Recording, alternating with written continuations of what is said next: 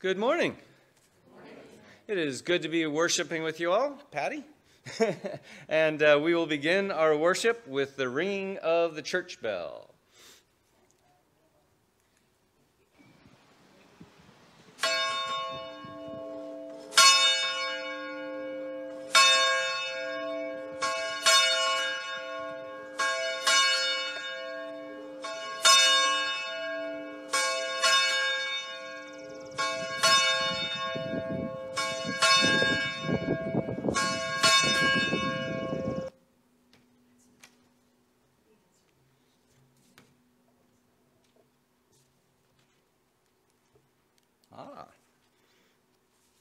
Tessa's getting creative with her comments. She has the word good and then this beautiful sunrise picture. So good morning to you too, Tessa. I want to begin our worship sharing some announcements. Today is Special Offering Sunday, so here at Lost Creek, we're collecting loose change for our Joyful Noise offering, and McCoysville is collecting the Meals on Wheels offering. At McCoysville, after worship, we will have our session meeting. And then on Wednesday at 9:30 a.m., anyone who would like to come and discuss the book of Revelation, we will be getting together at McCoysville for a final conversation about Revelation and answering questions. Thursday, we begin a 8-week study on prayer, and that will be at 7 p.m., and you can join us in person or by Zoom, so let me know if you want to attend. Lost Creek, Trinity, and McCoysville are going to join together next Sunday. We won't be worshiping here in the sanctuary. We'll be over in the park, and we are going to have a service to ask God's blessing on our first responders. It will be a communion service, so if you are worshiping with us at home and want to partake of communion, have bread and a drink available for each person. If you're coming in person, bring a lawn chair along. And there will be some light refreshments afterwards to fellowship with the first responders. The loose offering will go to the fire company for their expenses. And if you are worshiping at home, be aware that the live stream for the service will not be on Lost Creek's page or McCoysville's page. It will be on Trinity Lutheran Church's page. So you might want to go there and look that page up and like it and be ready and looking for that to start right before 9 a.m. And those listening on the telephone, once the live stream starts, we should be able to have the phone service started at the same time. The Lost Creek trustees will meet Tuesday the 28th at 7. On October 3rd, Lost Creek will collect a love offering for the Meals on Hope meal packing event. And on October 3rd, Lost Creek and McCoysville both will celebrate communion. Don't forget the crop walk is coming up October 10th. Food pantry distribution in McCoysville is October 16th. Also on the 16th, the Lion's Den is hosting a 5K to support the Szewski family. And coming up on Monday, October 25th, Lost Creek is going to host a free drive-through senior luncheon. We'll prepare lunch in the kitchen, spaghetti lunch in the kitchen, put it in to-go boxes, and then the seniors can drive through the parking lot, and we'll throw them through the boxes through the window like Frisbees. No, we'll hand them the meals. But that'll be coming up on the 25th. We will send around soon a sign-up sheet for foods that we'll need and also volunteers we need. And then don't forget the food packing event is coming up October 30. We need 100 volunteers from all the different churches, so if you can help out, please let us know. Are there any other announcements we need to make at this time?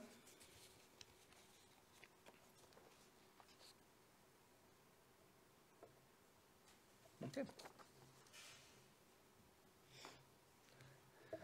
Let's prepare our hearts and minds to worship God as we listen to our meditation music.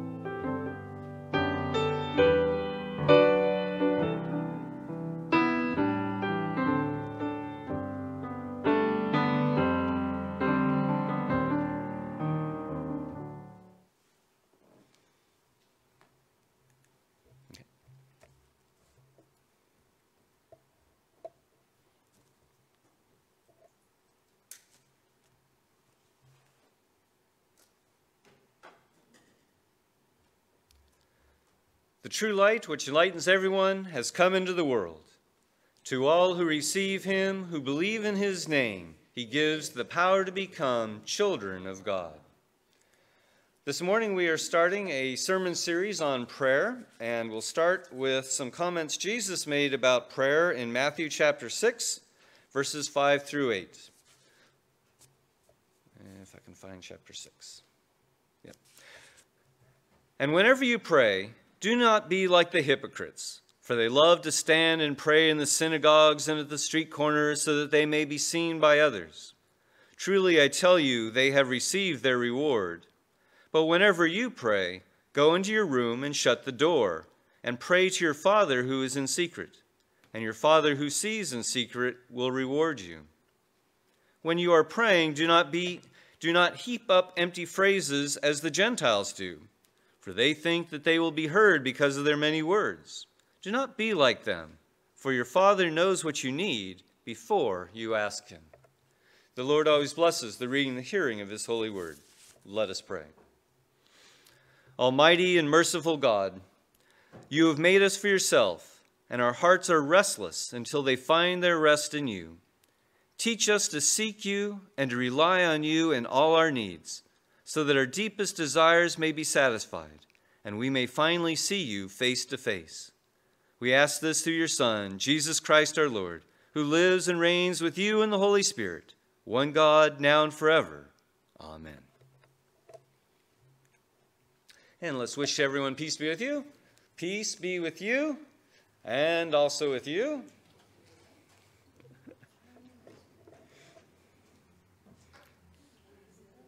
And worshiping with us at home, peace be with you to Sue and Bar,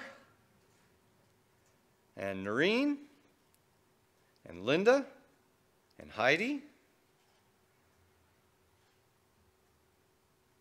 and Joe and Danielle,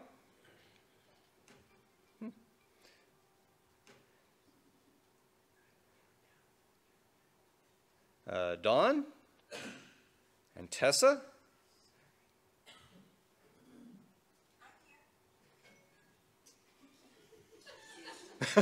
and apparently Google Assistant or Siri, one of the two. Anne and Barry and Nan and Lindsay and Sandy. Okay. So peace be with all of you and anyone else who is watching or listening, and I didn't see their names. God be with you. Let us stand and sing together hymn number 13, God Himself is with us.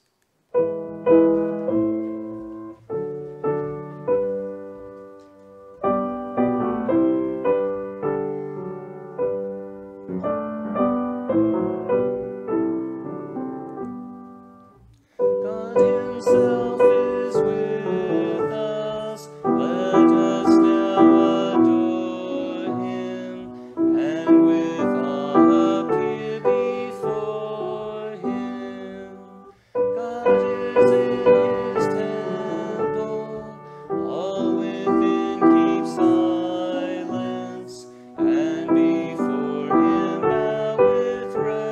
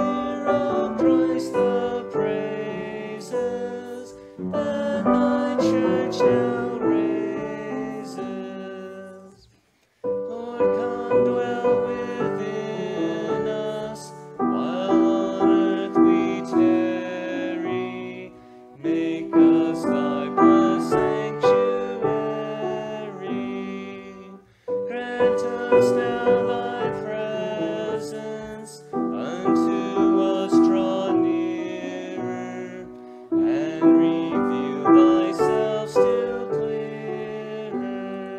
Where we are, near or far, let us see thy power every day and hour. And you may be seated. Let us join together in confessing our sins to God using the prayer of confession in the bulletin. Let us pray. Eternal God, in whom we live and move and have our being, whose face is hidden from us by our sins, and whose mercy we forget in the blindness of our hearts, cleanse us from all our offenses and deliver us from proud thoughts and vain desires, that with reverent and humble hearts we may draw near to you, confessing our faults, confiding in your grace, and finding in you our refuge and strength. Through Jesus Christ, your Son. Amen. The Lord is gracious and full of compassion, slow to anger and abounding in steadfast love.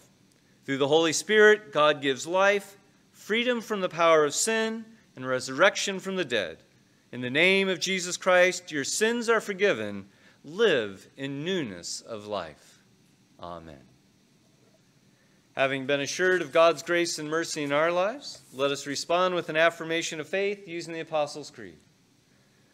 I believe in God the Father Almighty, maker of heaven and earth, and in Jesus Christ, his only Son, our Lord, who was conceived by the Holy Ghost, born of the Virgin Mary, suffered under Pontius Pilate, was crucified, dead, and buried. He descended into hell. The third day he rose again from the dead. He ascended into heaven, and sitteth on the right hand of God the Father Almighty. From thence he shall come to judge the quick and the dead. I believe in the Holy Ghost, the Holy Catholic Church, the communion of saints, the forgiveness of sins, the resurrection of the body, and the life everlasting. Amen. And let's stand as we sing the Gloria Patri.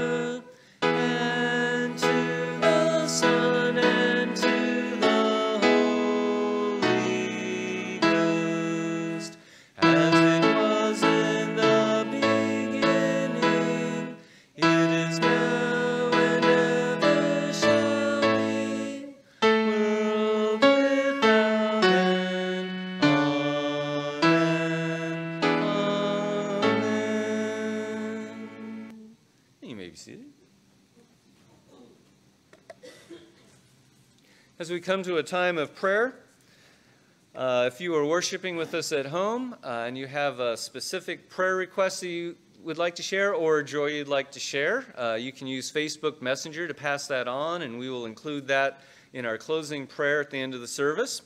Or you can share some general prayers right now in your chats. But right this week, all the churches in our presbytery are praying for Highland United Presbyterian Church and the Reverend Nancy McClure. As we pray for the congregation, pastor, and session, let us ask for perseverance, wisdom, and compassion in these challenging days. So please keep Westminster in your prayers. Highland United, excuse me. Last week was Westminster. Keep Highland United in your prayers this week. As I mentioned last week, Dan gave me this calendar with jokes on it, and for September 13th, I just had to share this one. Remember the Children's Ministry Bake Sale. Our kids make great snacks. So we'll see what the next week shares with us. So let's look at our VIPs. And we've got lots of them this week. Anne and Michaela are both celebrating birthdays today, so happy birthday to you, Anne and Michaela. Matt is on Monday. Tim is on Tuesday. Ellie is on Wednesday. So Ellie, have a happy birthday. Kim is on Thursday. Also, Kristen is on Thursday. So those are lots of birthdays to celebrate. Any other birthdays or anniversaries that we're aware of? Okay, not seeing anything. Okay, so we are going to sing and sign happy birthday to Anne and Michaela and all of our birthday people. Happy birthday to you. Happy birthday to you. Happy birthday, God bless you. Happy birthday to you. So happy birthday on that. Are there any general joys that we want to share this morning? I read in the news that 28 more U.S. people got out of Afghanistan. Okay. So 28 more people got out of Afghanistan.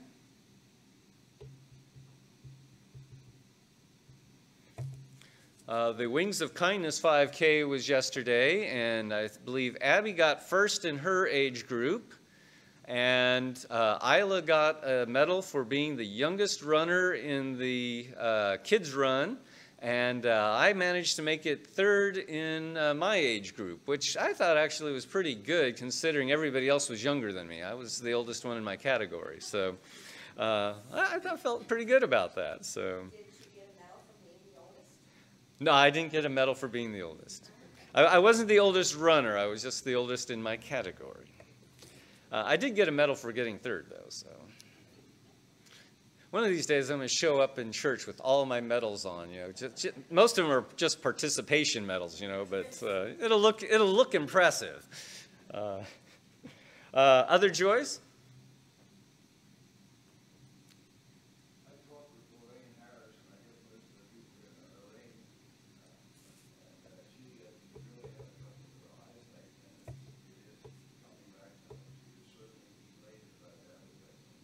Okay, so Lorraine is having improvement in her eyesight, so very good.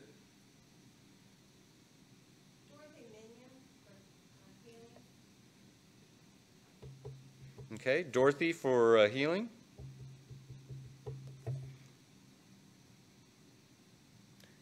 Ah, okay. Joe and Danielle Kalinowski down at McCoysville celebrated 37-year anniversary, so congratulations.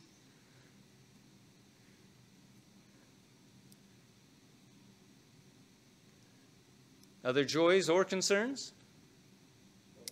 Safe trip back home for Cliff and Dana. Right, Cliff and Dana coming home. And I don't want to steal anyone's thunder, but I understand Cliff got his elk.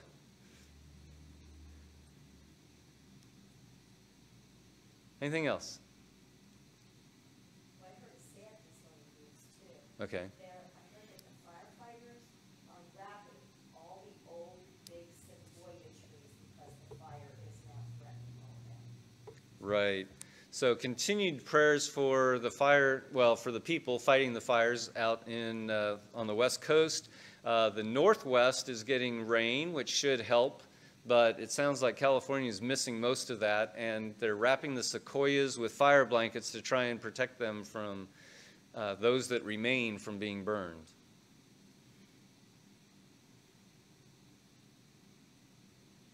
Okay. Let's bring our joys and concerns to the Lord in prayer. Each of our petitions ends, "Hear us, O God." I invite you to respond, "Your mercy is great." And we'll also pray for Tim Smith. Let us pray. God of creation, God of wonder, hear this offering of prayer and praise as a gift from our thankful hearts. We thank you for the wonders all around us, for grains of sand, the smell of rain falling on dry ground, for the shifting of the seasons and the sound of laughter. We thank you, God, for one another, for the joys and struggles of relationships that nurture us and help us to grow. Hear us, O God. Your mercy is great. God, we thank you for your eternal presence in our midst and for the good news of your deep, abiding love for all of creation. Hear us, O God. Your mercy is great. Even as we give thanks, we lift up the concerns that burden us this day. We ask your peace and blessing on all those we have named today and all whose names and circumstances remain in the safe sanctuary of your Spirit's care. Hear us, O God. Your mercy is great. We pray for all who are suffering in body, mind, or spirit, and for all who provide care for the needs of others. We pray for the lonely and the despairing, for those who struggle with addiction, for those who feel trapped in situations of abuse, for those who are making difficult decisions in life. And hear the prayers we lift to you in the silence of this time.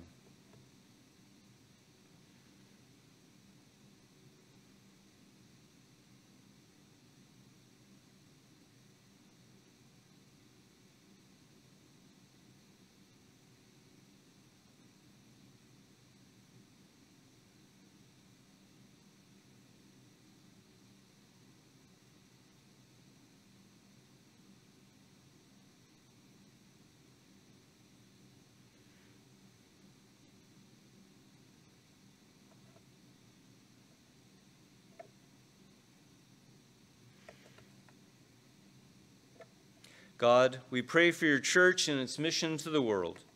Bless all your children and pour your Spirit upon us, bringing healing, comfort, and strength wherever it is needed. All this we ask in the name of the one who calls us forward in faith, Jesus Christ our Lord, who also taught us to pray together, saying, Our Father, who art in heaven, hallowed be thy name. Thy kingdom come, thy will be done, on earth as it is in heaven.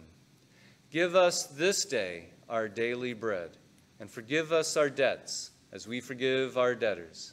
And lead us not into temptation, but deliver us from evil. For thine is the kingdom, and the power, and the glory forever. Amen. And let's stand together and sing hymn number 391, Prayer is the Soul's Sincere Desire.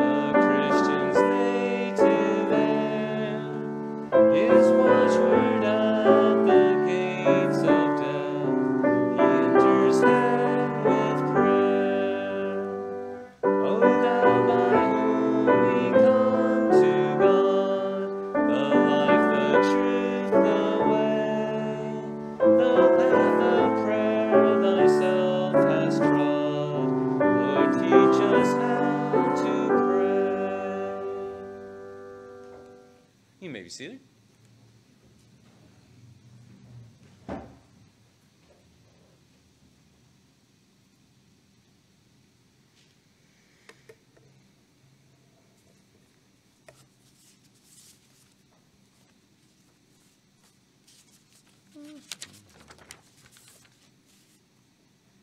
So as I mentioned this morning, we begin a series on prayer. Our scripture lesson this morning is taken from Matthew chapter 6. It's part of Jesus' Sermon on the Mount.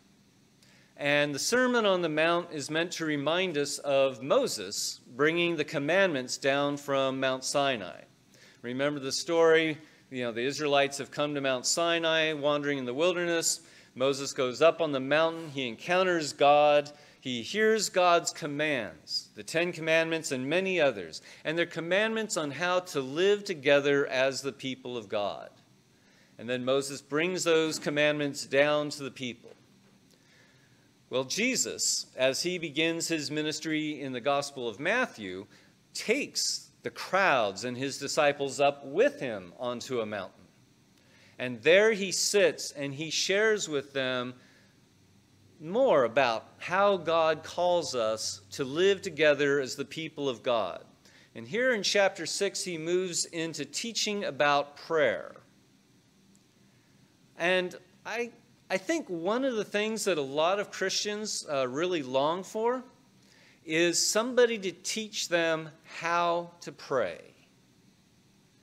In Luke's gospel, where Jesus introduces the Lord's Prayer, the disciples actually come to Jesus and say, "Teach us how to pray the way John taught his disciples." And I think many Christians have that desire to learn how to pray. But what does it mean to pray? What is prayer really all about? And here in the Gospel of Matthew, in the Sermon on the Mount, Jesus is teaching us what prayer is all about, teaching us how to pray. He begins by teaching us how not to pray and what prayer is not. So the first thing he says is, don't be like the hypocrites. They stand up in church and they go out on the street corners and they pray out loud, hoping that everybody will see them and hear them and think what holy spiritual people they are. Now, I don't know about you, but for me, most people's problem is not standing up in church or going out on the street corner to pray out loud so that other people will notice them. Most of us, me included, and this is even after 30 years of ministry, most of us are afraid of standing up and praying out loud in front of everybody. I think what's going on in our heads is that we have this idea that everybody out there in the world knows what prayer is supposed to sound like and what words you're supposed to use and how you're supposed to say things. And except for us, we're the only ones who don't know that. And so if we get up and we try to pray in front of everybody, everybody else is going to notice what a bad job we're doing, and they're going to judge us for it. The thing is, everybody's feeling that way. But Jesus, in saying don't be like the hypocrites, is basically saying the same thing to us if we're afraid of standing up and praying in public. And that is, prayer is not about impressing other people with how spiritual or holy or godly you are. Prayer is about talking to God. And so Jesus' advice is, instead of standing up and praying in public, go to a private place where it's just you and God, where you can get out of your head, where you can stop worrying about whether other people are judging how you pray, and just talk to God.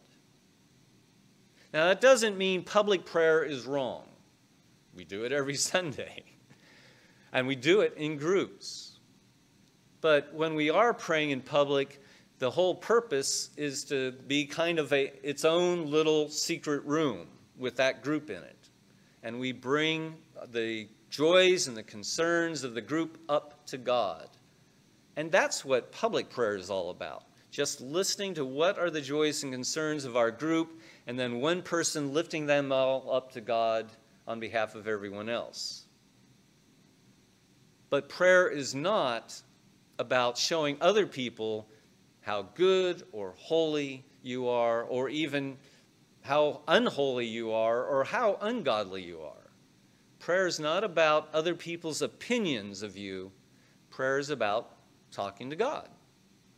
Now, on the flip side of that, Jesus says, don't be like the Gentiles who babble on and on and on and on, hoping to convince their gods to listen to them and to answer their prayers.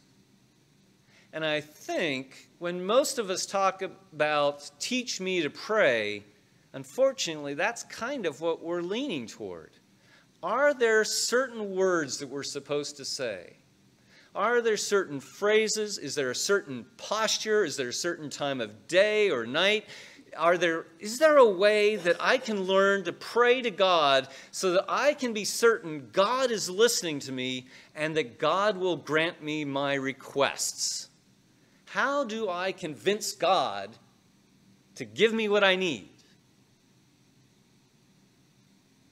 And Jesus says, don't be like that. Because God is your heavenly Father, and God already knows what your needs are. And that's a strange statement. If God already knows what our needs are, then why pray? What is the purpose of prayer? If it's not to show everybody else how righteous you are, if it's not to manipulate God into giving you what you want, what is prayer all about? Jesus has already given us some hints in the call to go to God in secret and pray to God in secret. And in telling us that God is like our Heavenly Father and knows what we need and wants to give us what we need. It's about relationship. God is our Heavenly Father. We are God's children. We are to develop a relationship with God. And to do that, we pray. And this is something that I think we instinctively know. In our book by Pete Greig, How to Pray, in one of the early chapters, he talks or gives examples of people praying. And, most of these examples are people in a crisis moment. Not all of them. He talks about Anna Quindlen, who shares in her novel One True Thing about being 19 years old and sitting beside her mom as her mom is receiving chemotherapy and praying that the chemotherapy will work. And she says, I prayed to myself without form, only inchoate feelings, one word, please, please, please, please, please. There was a longing for a relationship with something beyond herself that could help her in this time of need. Or rock star David Grohl. They were at a concert, and his drummer, Taylor Hawkins, had overdosed on drugs and was in the hospital. And so David was going back and forth to the hospital and the hotel room. And he said he would pray as he was walking home from the hospital out loud to God. He says, I'm not a religious person, but I was out of my mind. I was so frightened and heartbroken and confused. Maybe you've heard of the book or seen the movie Eat, Pray, Love. Elizabeth Gilbert is talking in it, and she says, hello, God. How are you? I'm Liz. It's nice to meet you. I haven't ever spoken directly to you before. And then she starts to cry. Can you please help me? I am in desperate need of help. I don't know what to do. And as the tears subside, she said, I experienced a peace so rare, I didn't want to exhale for fear of scaring it off. I don't know when I'd ever felt such stillness. And then Pete shares about his friend Kathy, who was a militant atheist. And one night in her lodging, she's gazing down at her sleeping baby. And she is so overwhelmed with the desire to give thanks to someone or something for this gift, she whispers a few self-conscious words of gratitude out into the silence. And as she did so, the atmosphere seemed to change. Wave upon wave of love, unlike anything she had ever experienced, came flooding into the room. And she relinquished her ardent atheism at that moment and became a Christian. In all of these examples, people in times of stress, but also in times of joy, have this desire to connect with something greater than themselves, because that's the way God made us. God created us to be in relationship with him. And our hearts are not still until they are still in God.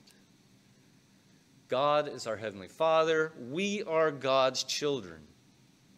And prayer is how we build that relationship. Think about all the stories you've heard or seen about parents who are so absorbed in their work life or in their social life that they ignore their children. Now, they're good providers. They provide food and clothing and shelter. They provide them an education. They make sure they get to all of their school or extracurricular activities. They buy them wonderful presents at birthday and Christmas. But in all those stories, what's the one thing the children want and need that the parents aren't giving them? It's their time, right? They long to have time and to develop a personal relationship with their parents. And even as adults, if we've grown up in a situation like that and we've resigned ourselves to the fact that we will never have that kind of relationship with our parents, deep down inside, there's still that wish that we could. The way you develop that personal relationship between parents and children is spending time together. And at its heart, that is what prayer is all about. God is always present with us. It's not a question of God not spending enough time with us. It's about us spending time with our Heavenly Father.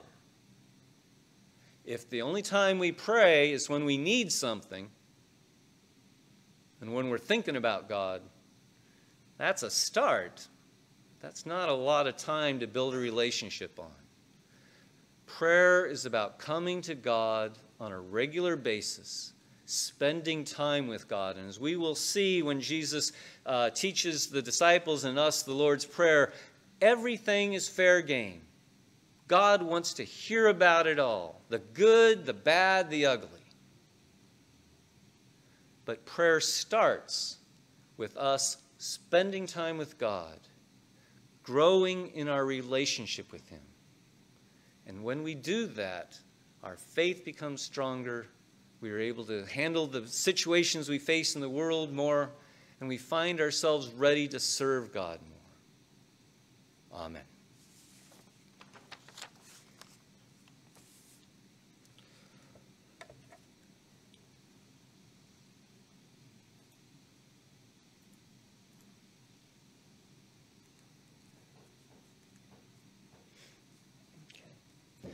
So let us stand and we'll sing together the doxology and ask God's blessing on our offerings and on our joyful noise and Meals on Wheels offering.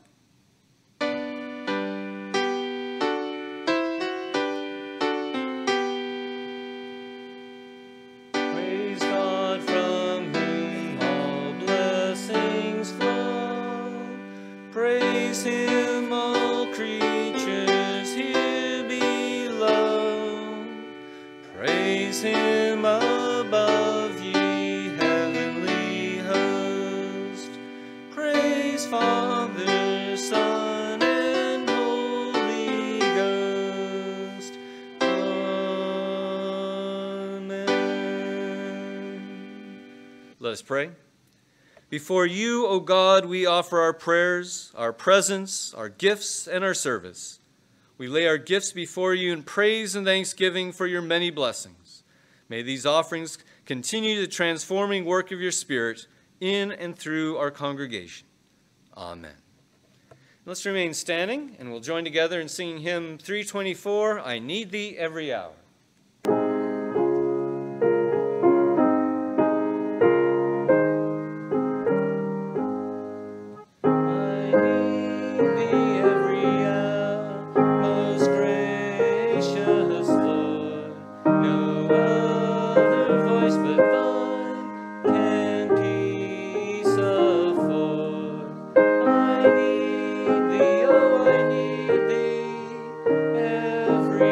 I need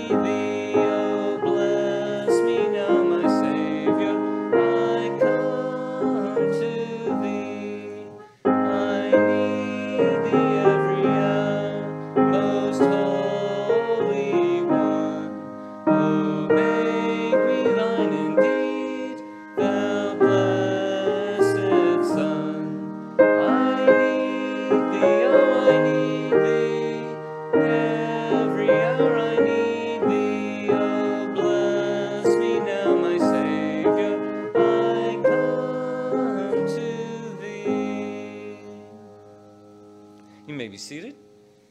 And Max Henry will play our postlude music for us, Near to the Heart of God.